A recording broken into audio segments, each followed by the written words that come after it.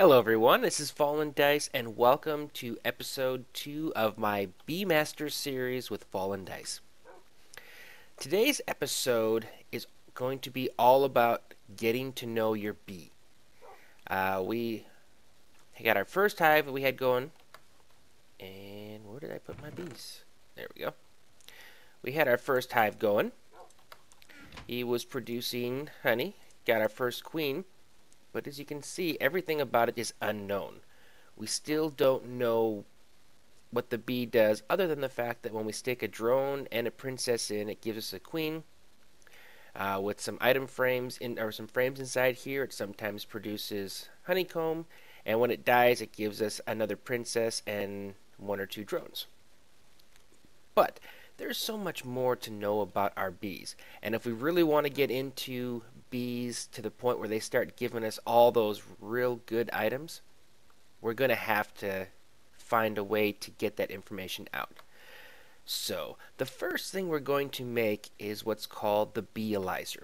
And the beealyzer is going to allow us to look at the bees and find out a lot more about what that bee's makeup is.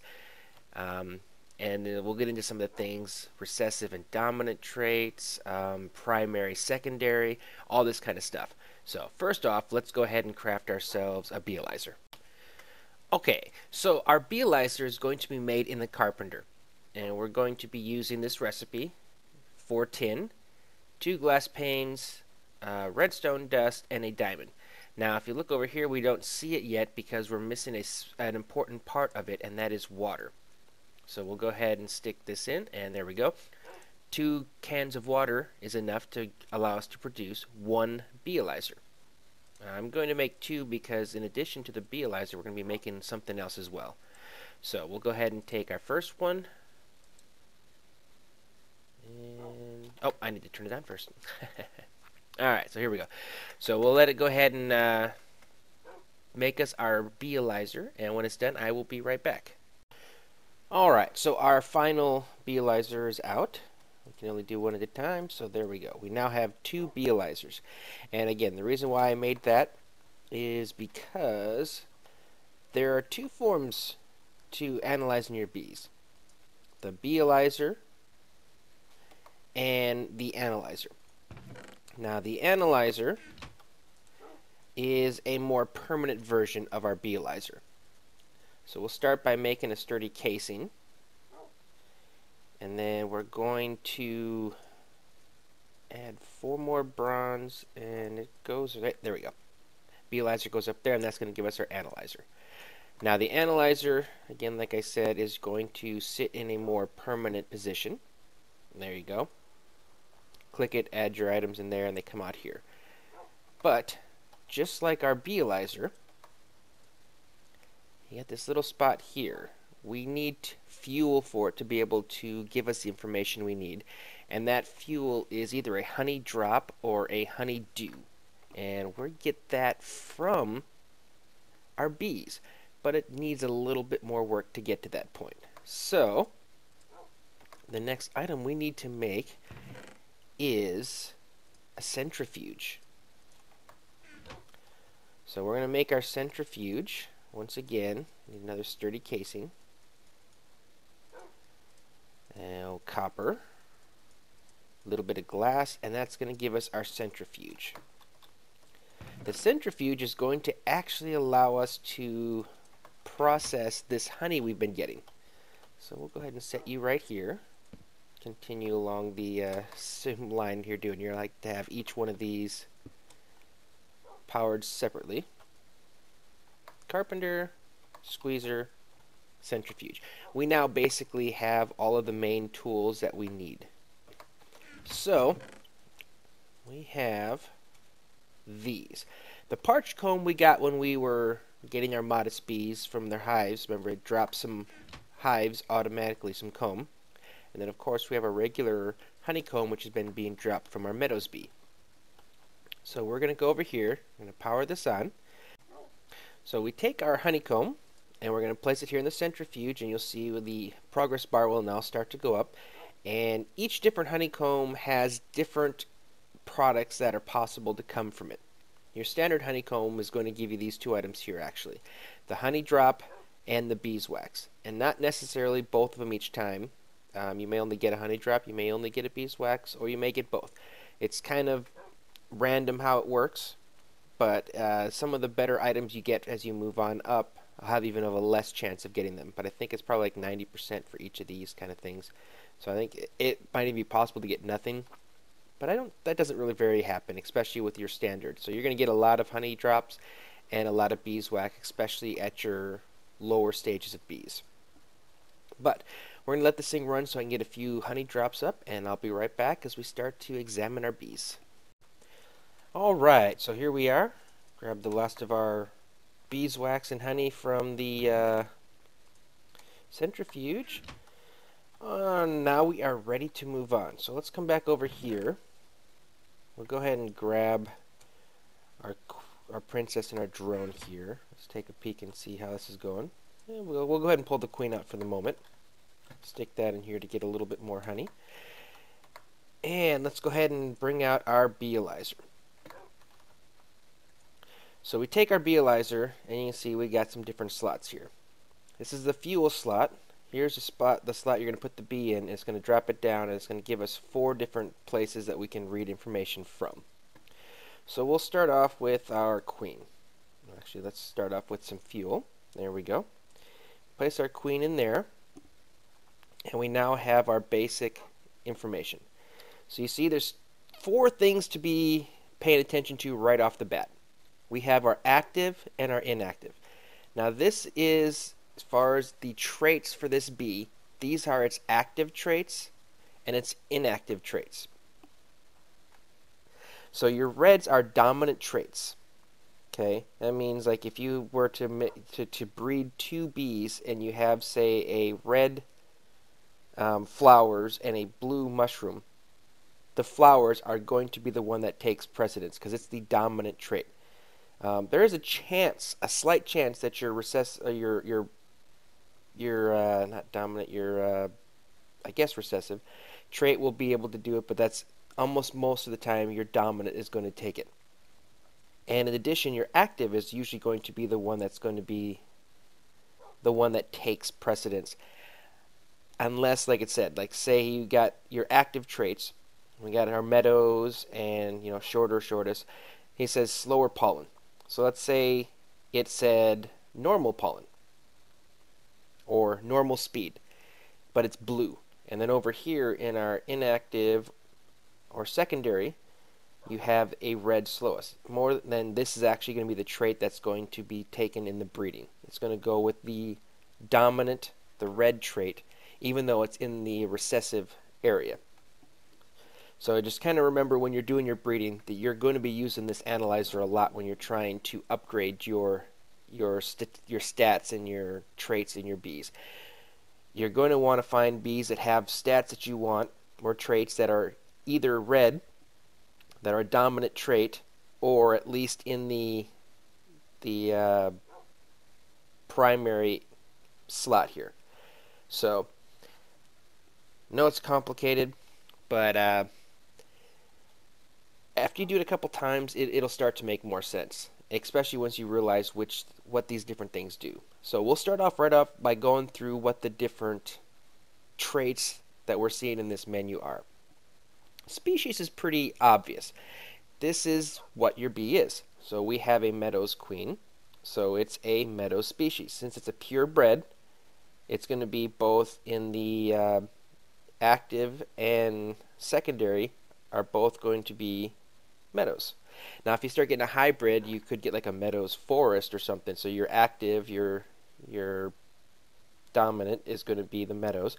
Your inactive or your hybrid, the passive, is going to be, say, the forest or the common or whichever type of bee it is. Lifespan. Again, it's a pretty easy to understand one. This is how long your bee is going to live, and most specifically your queen.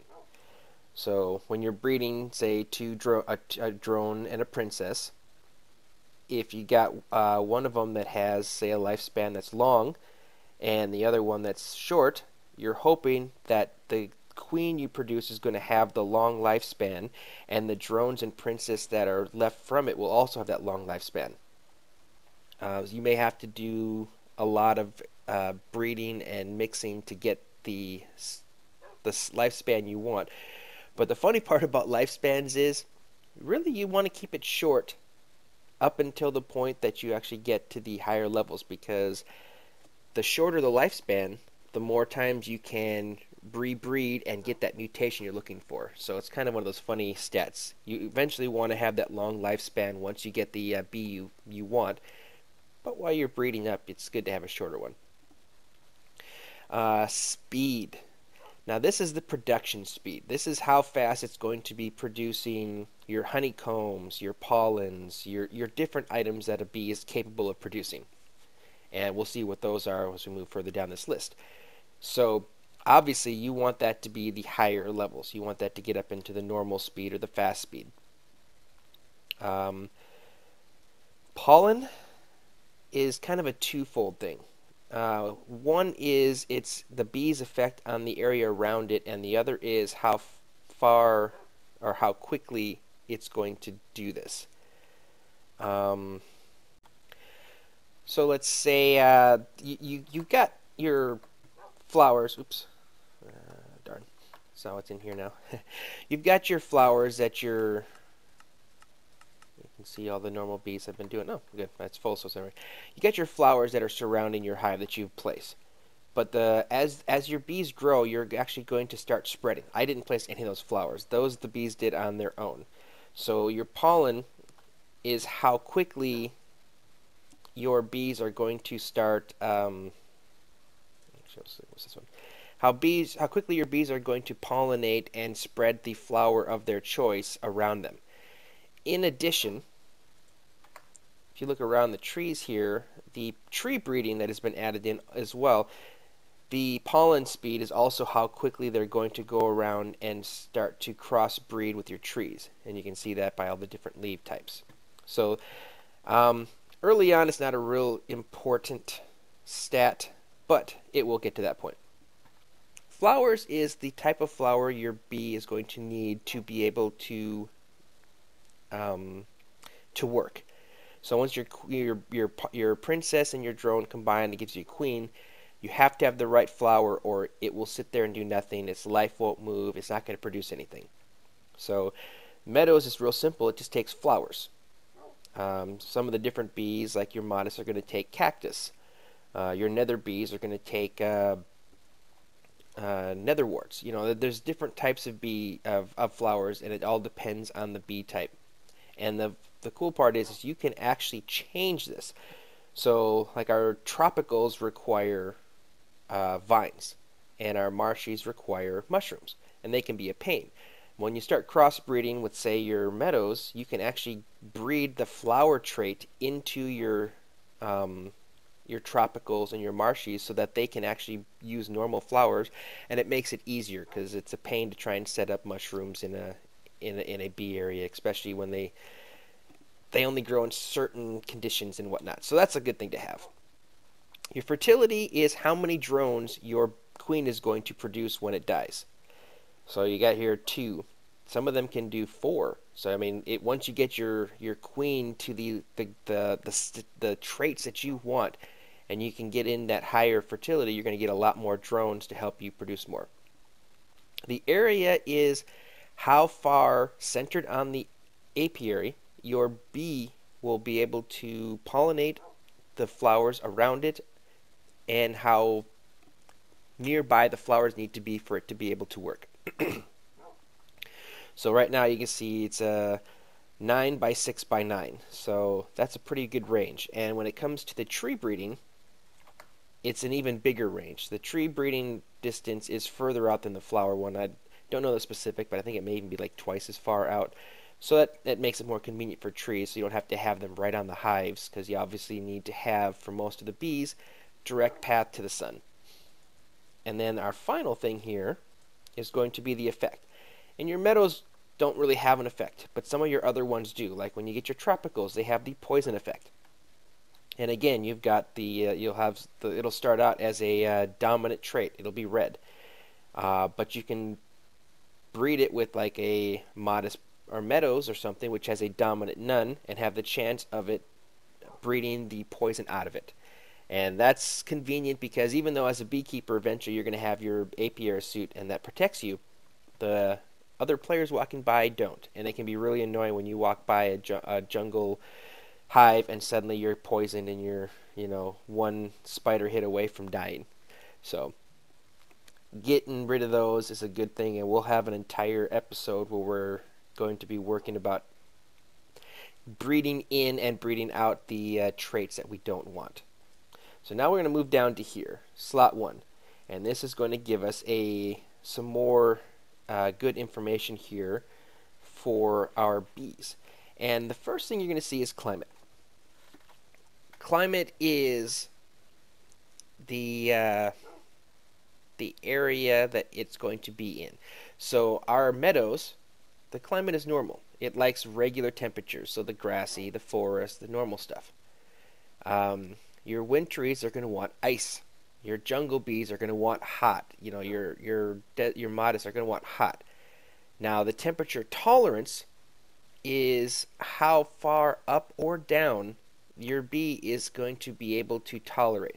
So you can actually breed in up 1, down 1, or both for your temperature tolerance, so that your bee, besides the normal climate it's used to, could maybe go up to a cool or cold climate, and or down to and up to a warm or hot climate. So with like some of the bees, like with the tropical, you can breed it so that it can actually survive in a more temperate climate. Humidity is the amount of moisture in the air, so this again is normal. Your tropicals are going to want a humid rainforest area, so we're again going to want to be breeding that, get the up and down, so that they can survive in a more temperate normal climate. That way you can keep all your bees in the same area, because especially when it comes to keeping chunks loaded and things, you don't want to be running all over the place with multiple hives. So you may have to do that as you're breeding around, but if you can change these traits here, you can make it a lot easier on yourself. Nocturnal means that they can actually work at night. There's only a couple bees that you're going to be able to get this nocturnal from.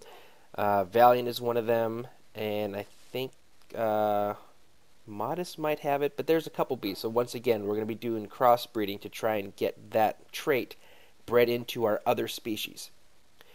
Flyer is so whether or not the bee will be able to work during the rain or snow, and that has to do with its strength. It has to be a strong flyer to be able to work during the rain and snow. And if you're on one of them servers where it just always seems to be raining, it's going to be a while before you can probably make yourself a rain machine where you can actually turn off the rain, and probably even longer before you can actually get that. Eventually, if you can get this flyer bred into them, you don't have to worry about it. They'll keep producing no matter what. And cave, this means that it can work without direct access to the sunlight, so you'll be able to actually breed these guys indoors. So again, another cool trait to actually try to breed into some of your higher level bees, but for now, I don't have any of that stuff at the moment. Now this is here is going to tell you this is a natural origin 0 generation captivity. So this bee is straight from a hive. If I were to take out our queen, you can now see he's from nature, but he's had 1 generation in captivity. Now the natural origin means obviously that we got it from a hive. There is the ability to put a swarmer later on in your alvearies to artificially produce more hives nearby. Those will not be the natural, and also as you start to mutate, you're also not going to get the natural. And again, as far as with those swarmers, I don't know, might still say natural origin. I don't think so, because I know they have a chance of dying and not leaving you any princesses or drones when you do them. It's just another way of getting some extra bees to play with. But again, that's something further on and down the road. For now, we'll just stick with the basics and the stuff that are going to be useful to us for now. 2, we have possible produce. So you can see from here, this bee is going to produce honeycomb, and that's it. Nothing else. It doesn't have anything special about it. No propolis, no pollen, none of that kind of stuff. As you get into higher level bees and some of the other mutations, you're going to get some pretty cool stuff here, but for now, all we get is honeycomb. and if there's a specialty possible with your bee. Nothing for him, he just does honeycomb. This is going to show us the possible mutation combos that we have available, and this is because this is things I've already done. So normally if you were starting off, you wouldn't see anything here, but this shows that if I breed this meadows with a common, I can get this bee. With a forest, I can get this bee. With a common, I could also get that bee. With a, looks like tropical, I can get. So it's basically showing some of the possible combinations of mutations you can get. And then our last is just going to give you some, and I've never really learned a lot, but it shows it's from the kingdom of animals. It's an insect from the order of the Hemiptera family, genus, species. This is kind of just some extra information for you that doesn't really have anything to do with the actual bee breeding, but it's there. So those are our things. Now, like I was saying before, we can also do it from here, but from here we need something else. We need actual honey. We have honey drops right now, but not honey. So we need to go to our squeezer, and I don't know how many it's going to take. We'll see if this is enough here. Oh, we got to turn you on as well. Turn you off. And as you see here, we're still working with cans, but we can actually fix that right now. If we take our beeswax and we go over here to our crafting table, let's see, I think it's just like that. No, it's just like this. There we go. 3 beeswax will give you 4 wax capsules. So now the items you're getting from your bees are actually giving you a useful product other than, what we're doing to figure out what types of bees we have. So we can actually come over here now. We don't need the can because we now have wax capsules. And slowly this thing is going to, oop, you know what? It's not going to do it when I have seed oil in there. So we need to break this and reset this. It's the only thing, I wish there was a way to empty out the items that are already in a squeezer, because it'll look like it's empty sometimes, and so you go ahead and stick something in. I actually wasted a honey drop in there. You can see I don't have enough honey drops to give me enough honey to fill up 1 capsule. So we're going to go back to our main base, and I should have some down here, I think. No, what about over here? There we go. I'll just take 1 honey capsule. And all that other stuff you see there, that is the cool stuff that we are eventually going to get to. But for right now, that is the goal. So let's head back up here again. And now we'll go over to our analyzer. And we put in our honey capsule. So now it says there's nothing to analyze. So we've analyzed these 2, but not this one. So we'll go ahead and place him in here. He automatically gets moved into this. And you can see it takes a while for it to analyze. So there's pros and cons to the analyzer. Usually when I'm breeding, I'm going to use my beealyzer because it's quicker for me to get my information and more convenient. Now, however, if you're doing some automated stuff at a later point, you can actually put piping into this and stuff so that your apiary, once it outputs the bees, can send them over to here to be analyzed, and then on its way out through an apiary's pipe, you can then route them. So you can send your purebreds one way, your other things. There's uses for it. Again, normally I'm almost always going to just use the beealyzer for its simplicity. I don't have to go through and squeeze my honey. I just put the honey drop straight into it. And you can see also here, a byproduct of the squeezer and the honey is propolis. And there is some uses for propolis at a later date, but we're not going to go into it at this time. So let's go back. We're going to put our queen back in, let her continue doing her job here. There's one more tool here as far as knowing our bees that we're going to do in this episode, and that is the habitat locator. And this one's a real simple one to make. It just takes 4 bronze ingots, and 1 redstone, and that's going to give us our habitat locator. Now the habitat locator is going to tell you exactly which biomes your bee is able to survive in. Unfortunately, I think I used up all my honey drops, so I may have to run and grab those again real fast. So hold on, I will be right back. Alright, so here we are. Got some honey now, and here's our habitat locator, and this is the what you'll see when you open it up, and you can kind of look in here and tell the different biomes that are in the pictures here. So we're going to go ahead and put in our honey drops, and we're going to take that Meadows Princess that we've been looking through all of our information, and here's what we find out. This Meadow Princess will be able to work in an ocean, plains, meadows, forest, extreme hills, and it looks like the end. I'm not sure why it only shows part of the end, but over here we got the desert. Here is our rainforest. That would be like our taiga and, you know, colder mountain regions. Marshy, snow plains, a mushroom, the nether. So these are the possible areas that it can do. Now, if you have it in here, and we go ahead and close this, it should, supposedly it's supposed to point you to the area that you can basically breed at, the closest area. But pretty much anywhere around here I can breed this bee, so I think that's why it's kind of going haywire. The only time I really use this is when I got like the up down, or I'm trying to find out if I can breed something in a certain area or not. I've never really used it to show me where I could go to, like, you know, to follow the compass needle.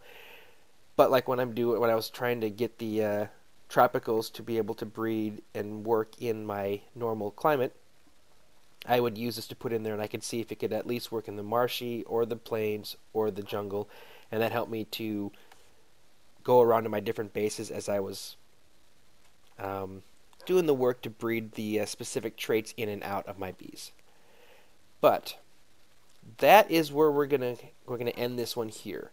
So basically 3 new tools: centrifuge, beealyzer, actually 4 I guess, beealyzer, analyzer, and you can see now that the bee would come over to here, and then we can look at it now and see what it is.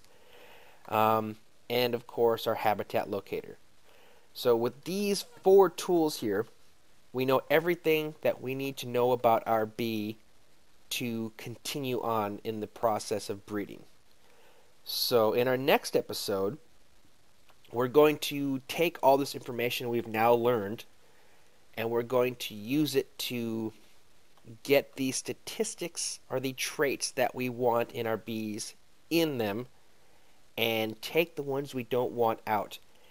And in addition, we're going to go ahead and possibly, maybe we'll do our first mutation. I want to make that almost its own episode, you know, as we start to work through the process of that. So for sure, though, we'll start working on breeding in and out traits and getting a better bee than what nature wanted to give us. So thank you guys for watching. I hope you enjoyed this. I will see you next time.